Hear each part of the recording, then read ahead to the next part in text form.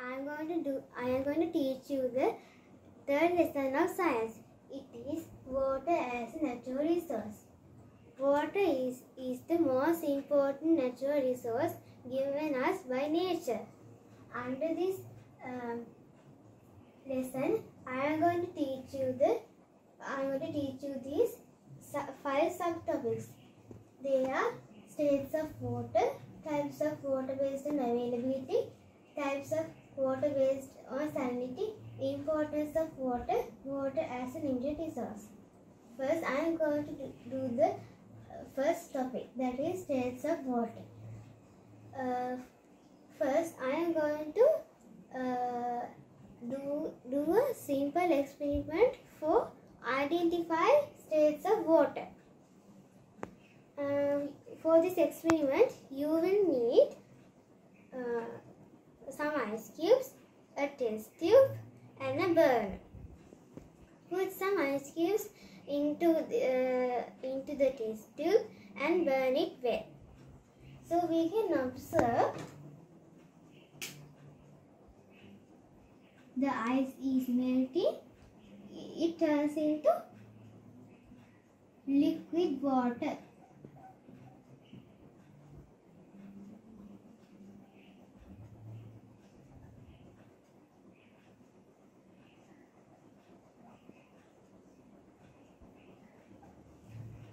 When we heat further, the liquid water turns into water vapor.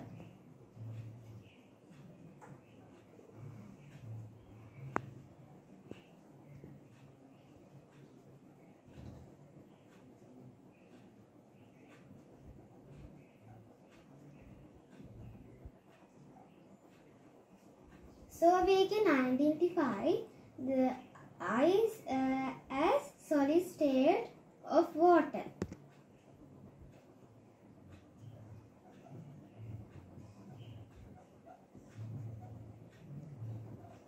The examples for solid state are glaciers,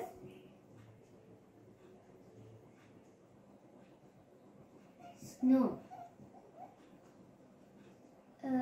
So we can identify the liquid water as liquid state of water.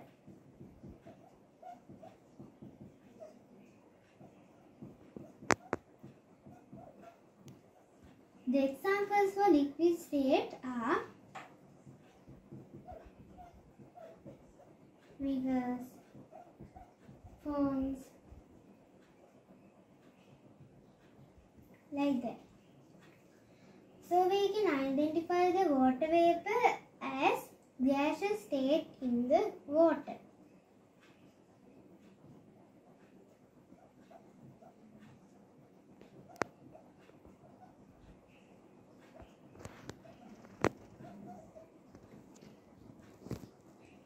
The examples for gaseous state are steam, mist, like that. So we know there are 3 states of water. They are solid, liquid,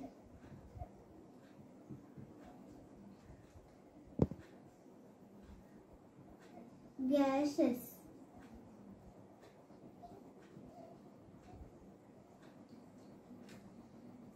So we discussed the first topic also.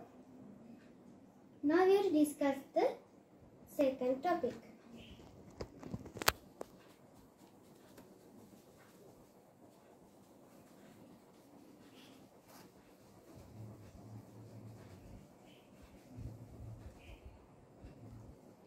The second topic is types of water based on availability.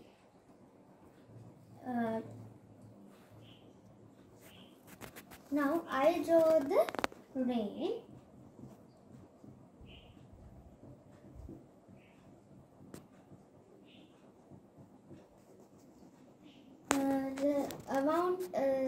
Some amount of water flows on the surface of Earth.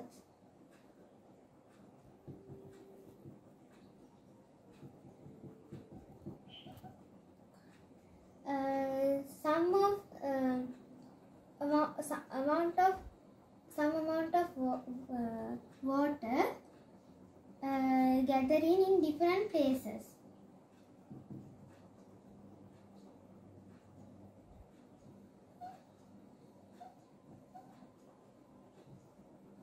Some amount of water are absorbed in soil.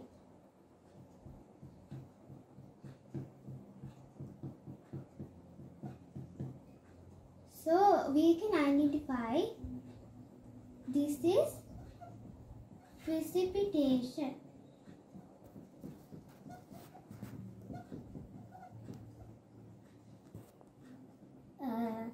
This is groundwater. This is surface water.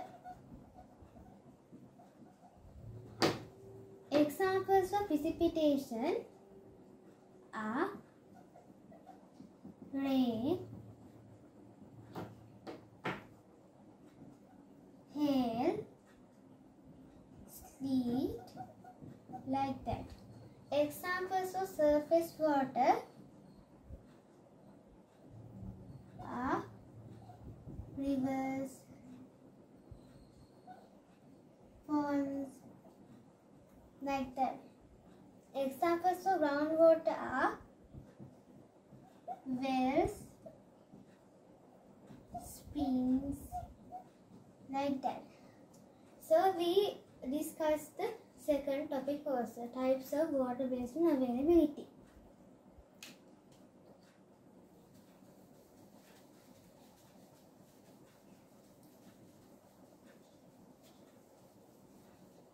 Now we have to discuss the types of water based on salinity.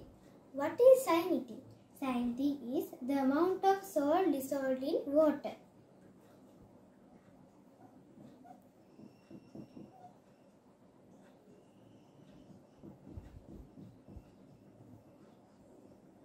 So there are three types of water based on salinity. They are fresh water,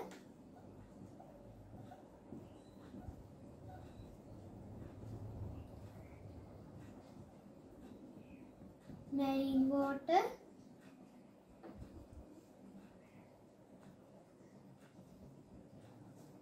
and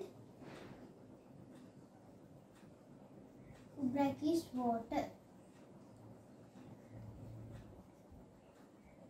Some examples for fresh water are rivers,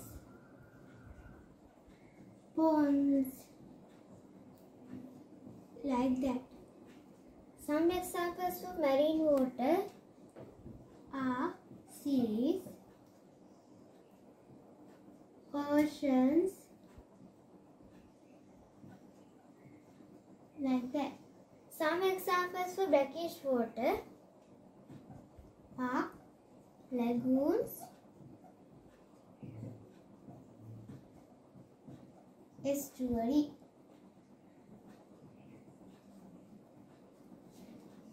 So we discussed the types of water based on salinity.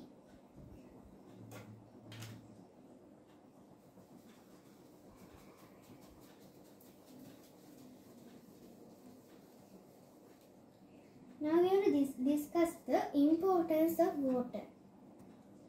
There are many water used for many human activities. There are two sanitary purposes.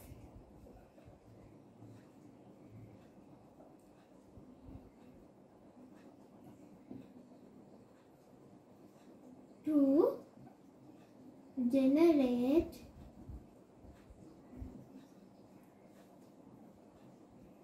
electricity.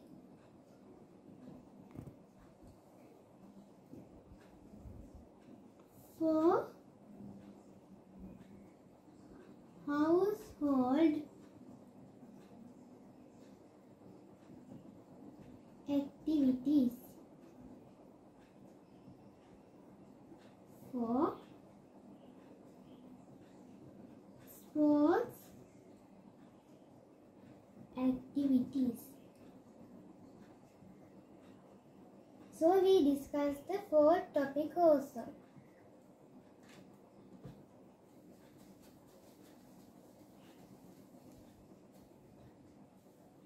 Now we have to discuss the fifth topic, water as a limited resource. Water, the earth's surface covers by water 70%, but water that can be consumed only 0.01%. This is the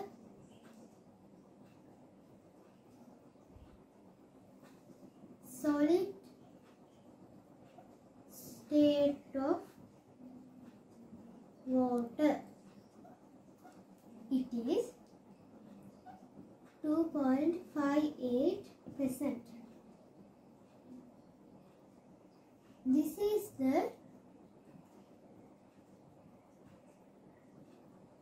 water that can be consumed only 0.01%. This is water in the seas and oceans. That is 97.41%. Some human activities caused the water. Some methods for water pollution. Water pollution. What is the meaning of water pollution? Water pollution is addition of waste materials to water till it becomes unsuitable for consumption is known as water pollution. There are many human activities caused water pollution. Here are they. They are addition of agrochemicals and chemicals, addition of polythene and plastic into water bodies, washing and bathing in water bodies, releasing of waste materials and impure water to water bodies, releasing of chemicals and impure water from factories into water bodies. Pollution of surface water affects groundwater too. So we have to protect the water because it is a limited resource. Thank you. Right, Puta. Amasha Gunasekara, my grade 6 English medium student. She explained very well that lesson, third lesson, water as a natural source. No? So without referring the book, right, she remember all the things in the lesson. So that is a great example for other students also. So you can do like this, right? This is a great way to learn science perfectly, right? Practically, right? You can, if you can teach the lesson to others, it means you can give the answers very well, right, to the exams, right? ඉතින් පුතේ අනිත් අයටත් ගොඩක් හොඳයි එහෙම දැන් එකපාරටම පොත බලන්න නැතුව එහෙම කියා දෙන්න බැරි වෙයි. නමුත් උත්සාහ කරන්න පළවෙනි වීඩියෝ එකේ බැරි වෙයි, දෙවෙනි වීඩියෝ එකේ බැරි වෙයි, බැරි වෙන ටික පොත බලන්න, right? You can refer the book and explain it well. That never mind, that's okay. right, එකට වීඩියෝ එක කොටස් වලට කැඩෙන්න පුළුවන් මුලින්ම කරනකොට එකපාර පළවෙනි ෂොට් එකෙන්ම පාඩම ගන්න බැරි වෙයි. හරි, ඒ වුණාට පුතේ ටික ටික උත්සාහ කරන්න. එතකොට දැන් මම හිතන්නේ මේ දරුවා එකම වීඩියෝ එක, ඒ කියන්නේ වීඩියෝ එක කැඩෙන්නේ නැති වෙන්න එක දිගට රෙකෝඩ් කරලා තියෙනවා. ඒ කියන්නේ සම්පූර්ණ පාඩමම මතකෙන් කියන්න පුළුවන් හැකියාව තියෙනවා. So that is very good, right? හැමෝම එහෙම try කරන්න. දැන් කරපු පළවෙනි වීඩියෝ එකේම මෙහෙම කරනවා කියන්නේ සෑහෙන්න හොඳයි. හරිද?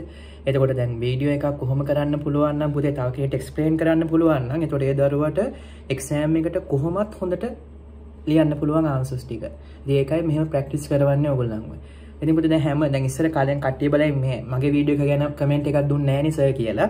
ඔව් අද ඉඳන් මේ වීඩියෝ එකේ ඉඳන් ඔයගොල්ලෝ එවන හැම වීඩියෝ එකකටම මම කමෙන්ට් එකක් දෙනවා. මොකද ඔයගොල්ලන් දිරි ගන්නන්න ඕනේ නිසා හරි සහ ඔයගොල්ලන්ගේ තියෙන අඩුපාඩු කියන්න. ඒ නිසා හැම වීඩියෝ එක අන්තිමටම මම හැම වීඩියෝ එකකටම දරුවන්ගේ පර්සනල් බලලා ඔයගොල්ලන් පොත් බලනවා වගේ හරි හැම වීඩියෝ එකක්ම ප්‍රැක්ටිකල් වීඩියෝ එකක් හරි lesson explanations හැම එකක්ම බලලා පුතේ මම කමෙන්ට් එකක් දෙනවා. So Amasha, that is very good. Right, try to do the other lessons also, right? So right, you are a little teacher like me, right? I think it is great than me, right? So wish you all the best. Do the other lessons also, right? Thank you.